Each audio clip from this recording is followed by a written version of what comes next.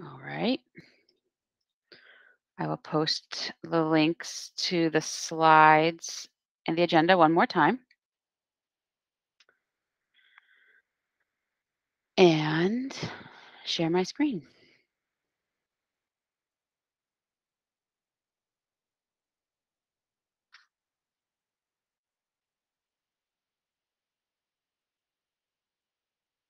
All right. Welcome everybody to February's PatternFly community meeting. I am Nicole, and I am the PatternFly Scrum Master and a React developer on the PatternFly team. And I'll kick us off with the first few of the agenda items, some updates. Hopefully at the end today, we'll have some time for some question and answer. If anyone has any questions that come up during the presentations, you're welcome to ask anything in the chat as we go, or save questions for the end if we have time. I think today we'll have time. So some of the updates. The first is that if you are a Red Hat employee, this Friday is Red Hat's quarterly day of learning, which is themed around accessibility. And that is a topic which is near and dear to many of the hearts of PatternFly and UXD. So I just want to encourage anybody on this call to participate in the day of learning and engage with the topic of accessibility. There are a handful of offerings that the Day of Learning team has posted that might be relevant to members of the Patternfly community. One of them being a challenge, a call to action to try using a screen reader. And if you have a Mac, VoiceOver is the name of the screen reader that comes built in with your Mac, and that would be a really useful tool to experiment with if you've never done so on the Day of Learning.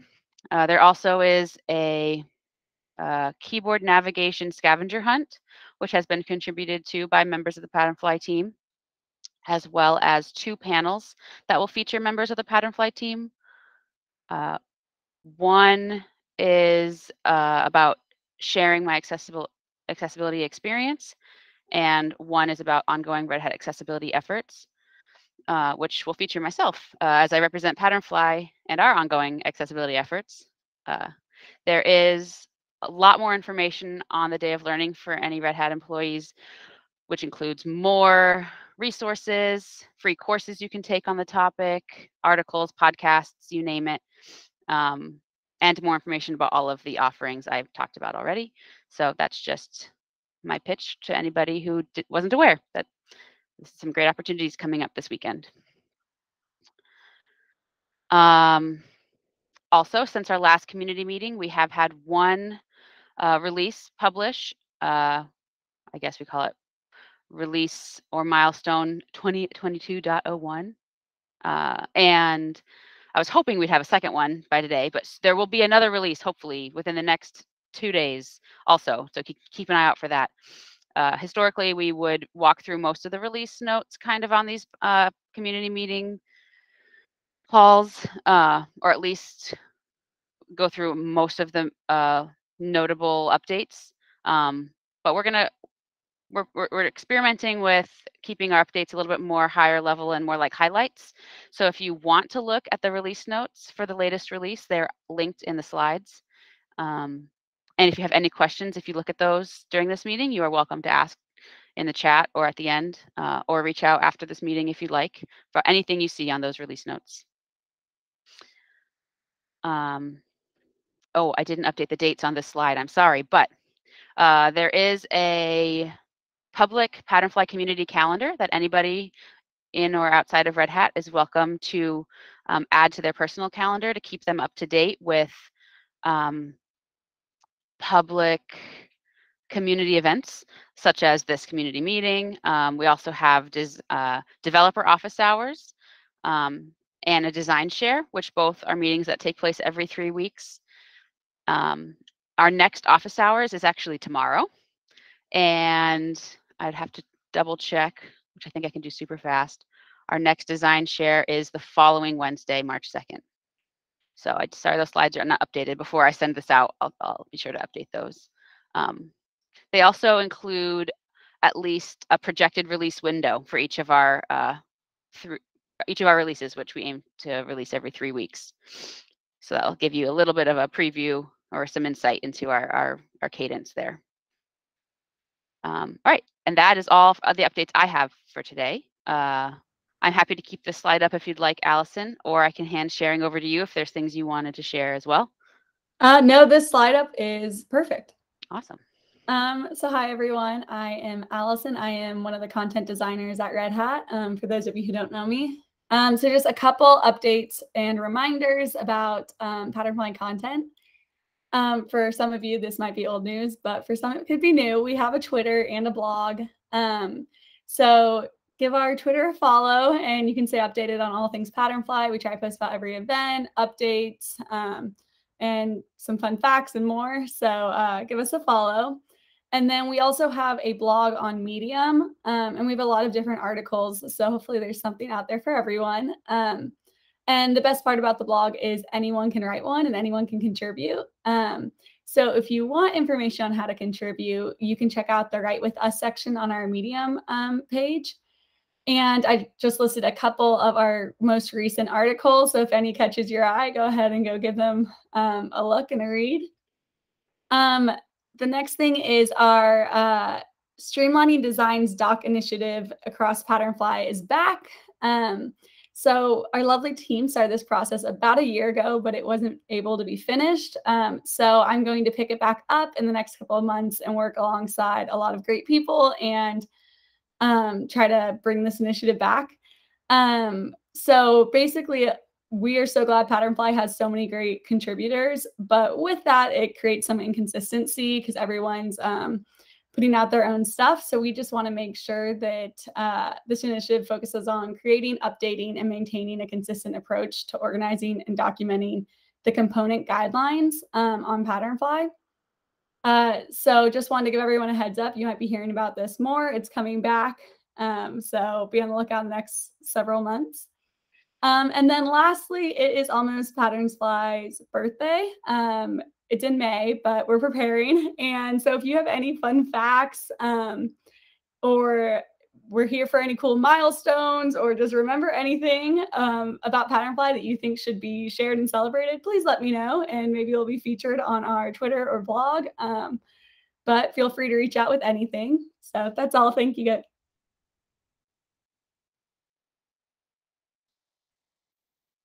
All right, thank you. Let's see, next up, we have a few updates from our core developers. And so I think the first few come from Sarah, and I will cede the screen share, I believe. Thank you. I'll share, oops, share my screen.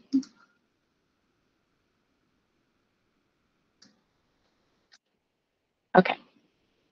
For those of you who don't know me, I'm Sarah, and I'm one of the HTML and CSS developers working on core. I've worked on PatternFly for on and off, part or full-time for most of my almost 6 years here at Red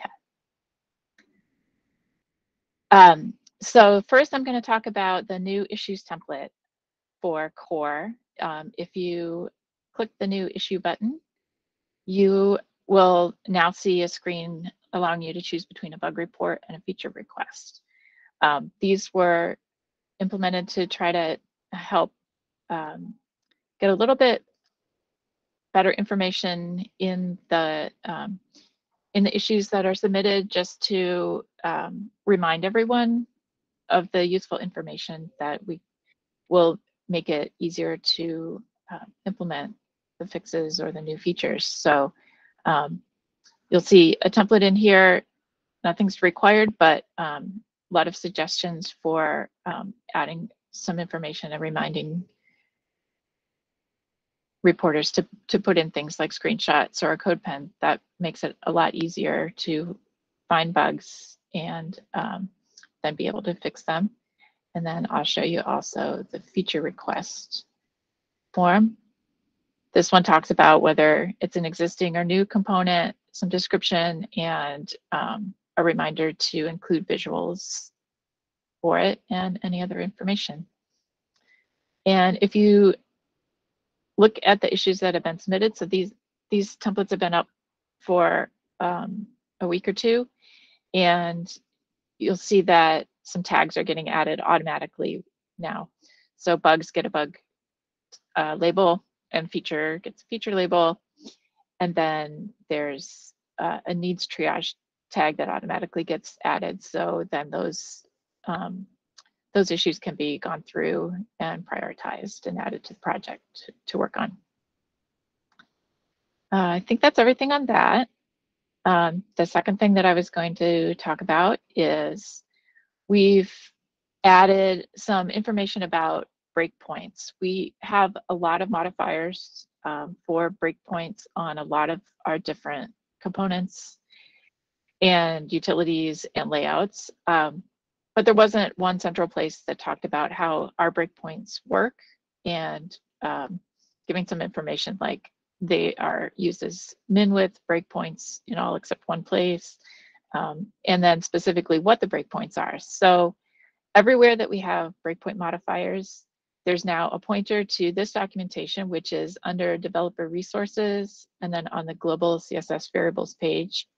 So there's a couple of paragraphs explaining how our breakpoints are used. And then if you go to the filter box for the CSS variables, you can just put in breakpoint and you'll see they come up here so that you have a reference, just so you know what widths are your breakpoint should be kicking in at. And I think that is everything that I had. Unless there are any questions, so I will give it back to Nicole.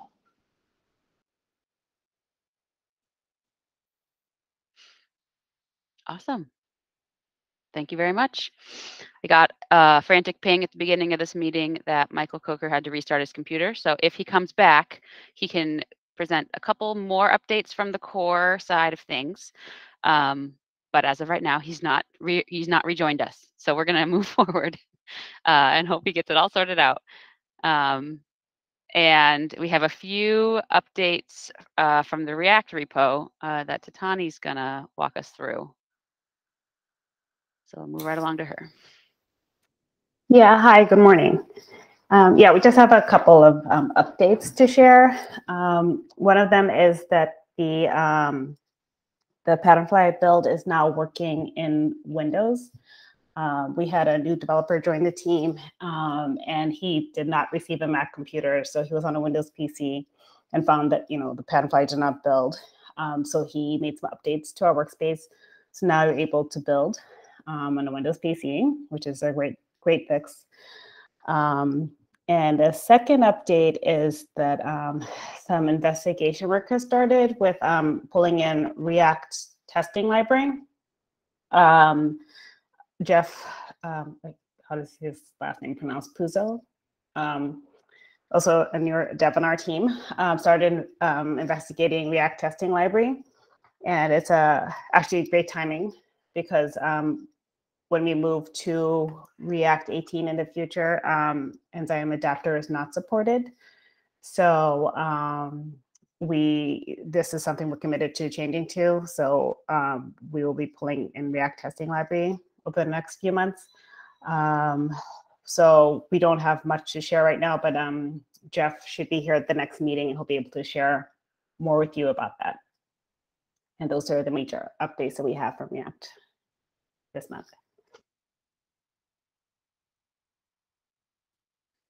All right, thank you.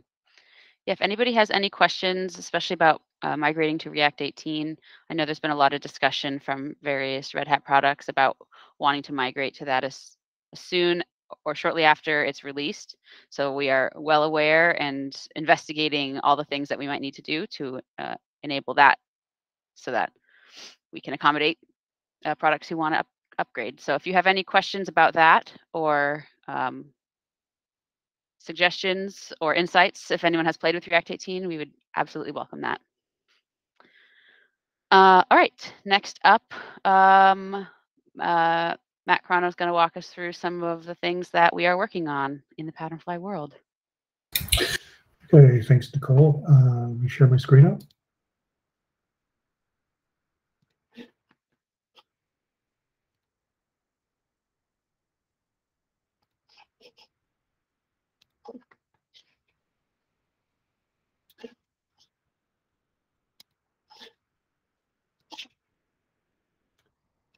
Right. So what we're working on. So on the design side, we have a few sort of large initiatives in progress. First, we currently are working on some concepts for a visual refresh of PatternFly, which would address updates to the overall look and feel of PatternFly. PatternFly 4 has been out there now for, I guess it's almost 3 years. And while we have no current commitment from a schedule point of view when we might roll this out, we wanted to try to get ahead of the curve and start looking at some new concepts and also have ample time to test those concepts with users and vet them with stakeholders. So if you do have any feedback or input on anything visual regarding PatternFly, feel free to reach out. The best thing to be reach out either to myself or Michael Saldonha, who is leading that effort on the visual design side. We've also been looking at filter patterns, trying to have a more up-to-date and coherent story about what we recommend for filtering and searching across different use cases. Margot Ministro is leading up that effort, looking at some enhancements to labels and label groups to better support editable label groups. Also, we've had an ongoing effort to design a query builder approach for PatternFly, which is something that's been really kind of asked for off and on over the past several years. So it's been a very complex problem to solve, and we've reached out to many of you about existing use cases, and hopefully we'll be ready to share a completed design soon. If you do have any input there and we have not already talked to you, feel free to reach out about that. And then finally, we've been working on some improvements to the website. Hopefully, you'll see some improvements to the component pages rolling out soon to make it a little easier to access the table of contents at various screen sizes. We're also looking at the overall information architecture and hopefully able to better organize that and improve the findability of things on the site. And as Nicole mentioned, we do have the design share meetings, which is a place where we will share more details on these and other topics as they come up. All right, on the development side, these are some of the major new features and enhancements that we're working on. We've had an ongoing effort to refactor our drop-down components to use a composable approach. Those can be seen in the demo section on the website, and we continue to evolve and add to that as we go along on subsequent sprints. We have an open story now for adding an overflow feature to alert groups. This was a request that came from a couple of corners, but basically will prevent sort of toast alerts from filling up the user's workspace and will allow us to queue those up in a more intelligent way. Currently looking at our drag and drop library and whether we can make some improvements there as we continue to add more functionality that requires drag and drop. So looking at making that both more robust and accessible. And finally, in this current sprint, we're working on a couple of code editor enhancements. One to introduce the ability to allow the editor to fit to its container height, and also expose hints for using keyboard shortcuts. So those are just some of the major feature requests we're working on now. We have a slew of bugs and accessibility issues we're also working on, which are probably too numerous to mention here. You can always visit the issues board for a more complete look at what we're working on by release milestone. And I guess that's about it. Unless there are any questions, I will hand it back to Nicole. Okay. All yours, Nicole. Awesome. Let's see, Michael Coker has returned. So I think he had a couple extra core updates he wanted to highlight today. So I'll hand it back to him. Thank you. Just a sec. Share my screen.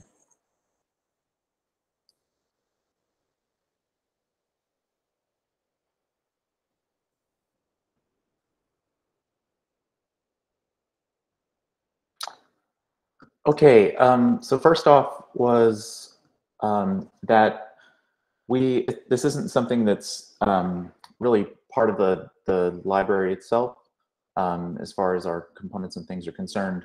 It's more to do with the way the website presents the HTML demos. The core repository and the React repository use different languages to build the demos. In core, we use handlebars because everything is a static representation of whatever the component states are. We use handlebars basically just to manage a templating system for putting things together a little bit easily. And in React, they use React to build the demos, which makes a whole lot of sense. And in React, they have a component for building a full page demo for presenting something that basically builds out a page, a PatternFly page, and then puts a demo of whatever the thing is that we're showing inside of the page content. And in core, we kind of had this sort of dispersed here and there, but we noticed that a lot of our demos looked kind of inconsistent, and for no particular reason, just they were built at different times and things like that. And so in this current release that we're aiming for, I've built out a common set of page templates and the handlebars templates to build out just a basic page, and it's based off of the component that the React team uses for their demos.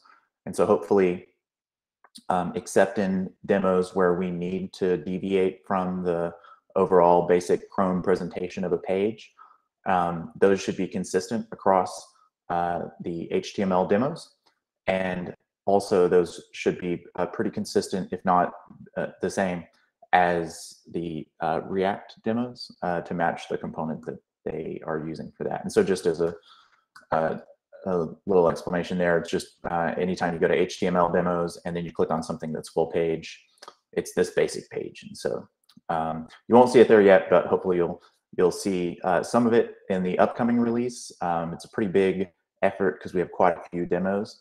And so some of them were updated, and we're going to continue to update those this release as well. And that's probably where we'll end it. I think we'll be able to get that done this release. And so you'll see not this upcoming release, but the release after that, you should see all the demos in the HTML demos tabs be updated to a consistent page growth.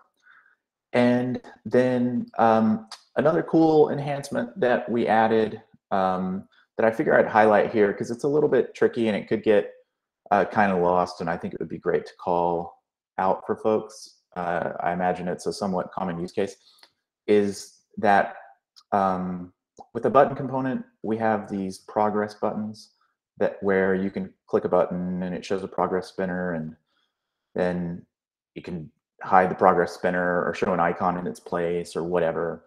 And so we had a user ask, how can you do this with a plain button? Because they just had like a plain action, right? It's like this this action you can see here with the upload button, and they wanted to replace that with the spinner and have that basically give the same progress loading indication. And it's not entirely intuitive for how to do that. because for a number of factors. First, the progress spinner is a static size based off of the size that you've chosen. It's not a dynamic kind of thing. And icons are all different sizes, depending on what icon set you're using. We have a different web font icon set in Core that uses a mix of Font Awesome and custom built icons. The React Icons package uses SVGs, and for the most part, those are all the same size. In fact, they are, because it draws it out as like a 1M, 1M box. But you can customize that size, and so maybe you've got like a large icon and you want to put a spinner inside of it. The spinner sizes don't match. I'm pretty sure the spinner by itself doesn't match either of those icon sizes natively. And so one feature of a progress loader is you don't really want there to be a layout shift. You kind of want the button to disappear, progress to appear, and the whatever icon or whatever you want to show afterwards to reappear, and it looked like a smooth transition. And so we have this now here. It's a plain button. You can just, you know, I forget. Oh, so this actually hasn't been built in React yet. And so I was trying to think of what the prop is. I think it's like is loading or something like that, but hasn't been built in React yet. This is live in the HTML side if you were interested in adding this kind of thing in the interim. But basically what we're doing is we're taking a button, placing an icon inside of it, and allowing that icon to draw the layout for the button. And then when it's in the loading state, we visually hide the icon that is being replaced with a spinner, but we still allow it to take up its layout. And so it still defines the overall dimensions of the box where the icon was, even though it's not visible. And then we place the spinner in the center of that box and tell the spinner not to be able to redefine or change the layout of the button at all. And so it's like the spinner just kind of displays on top. It's not going to shift the button size at all. The button's still defined by the size of the icon. And then once it's finished, we just remove that spinner and show the icon, the original icon again. So anyways, that's in there. It's in the HTML section of the button if you want to check it out. And then hopefully we'll have that in the React component soon. And that was it. Yeah, I believe that the release that should go out in the next couple of days will include the React implementation of that button. So everyone can be excited for that. Awesome. All right. Is there any other questions anybody has? We have ample opportunity to answer any questions.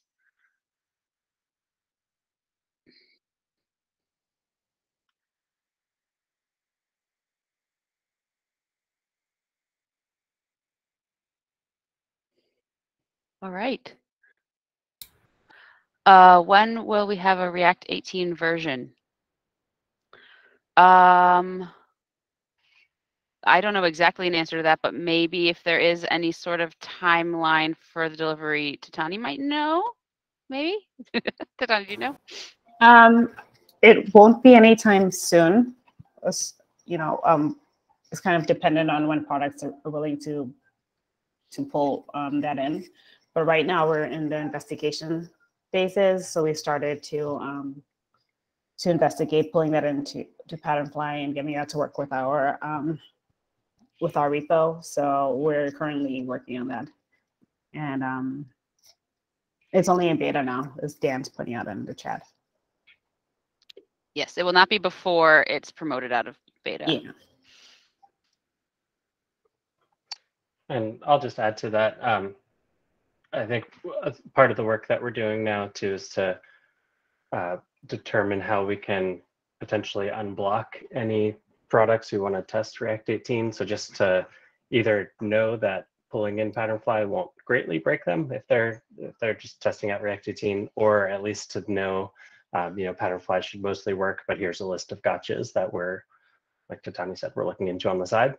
So it's kind of a two-step process of any products who are interested in looking at React 18, you know, kind of letting them know how it's going to jive with PatternFly, and then for us kind of taking that list of gotchas and looking into that behind the scenes so we can start making some progress there. Yes, if any products have dates, deadlines, goals for this kind of upgrade, absolutely talk to us about it, so we can stay aware and be in conversation. All right. Any other questions? I have some links at the end of this slide deck. One is to join the PatternFly mailing list, which is where we send out periodic grander scale updates, as well as reminders for some of these community meetings. And so if you're not part of that mailing list, absolutely, I recommend signing up. We also have a link here to adding the PatternFly community calendar to your personal calendar if you want to stay up to date on any adjustments that might be made or updates that might be made to these events. And also, if you ever have any questions about these community meetings or PatternFly in general, I guess, you can feel free to email me. If you'd love to present, we'd love to have presentations from anybody incorporating PatternFly into their products or projects. So if you have anything you think the PatternFly community at large would be interested in seeing or chatting about, let me know. We can incorporate that into a future meeting. And I think that's it. So I will send out the links, the slides with all the links, as well as a recording of today's meeting shortly after this. Tomorrow is the development office hours. So if you have any questions for the React or core devs, if you have any issues that you've been trying to work through in the PatternFly code, that's a great place to discuss them, to get answers, to start conversations, to move things up in priority. Maybe if you wish they would be higher in priority, that's a good place to wave some flags. Yeah, development office hours tomorrow, same time as this, 11 a.m. Eastern, and the day of learning is on Friday. So I hope everybody participates. Thanks everyone, and I'll see you next month. Thank you.